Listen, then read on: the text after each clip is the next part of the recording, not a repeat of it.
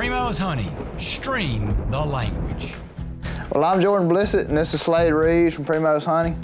And we're going over some basic turkey stuff, you know, scouting abilities and trying to figure out where your turkeys are. A good spot to start is finding a roost area. Right. In the southeast are big timber tracts, where there's no ridges or ravines or anything. It's tough. It's tough to find where the turkeys like to roost without hearing them gobble there and figuring that out.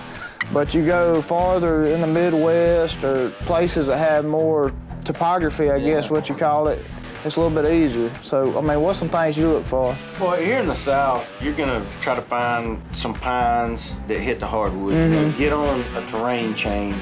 It might not necessarily be a ridge. It can just be a 6-inch elevation change from a pine plantation to a hardwood bottom. You know, if you're lucky enough to have some water, you want to find something right there. Turkeys love to roost near water. They don't necessarily have to have water in it. It could be a dry creek, but they're gonna roost right there. Try to find those spots. Try to find some scratch marks in the pine straw. Most of the time in the hardwoods, if you're in some hilly terrain, you can go to the top of those ridges. They're gonna roost right on the edge, the top of those ridges, and then they'll fly down. Out west, it's a lot easier to find. Yeah, because there's not many trees, you know, especially like Kansas, Oklahoma. You just find the bigger trees and there's gonna be turkey in them. Find a tree, they're gonna be there.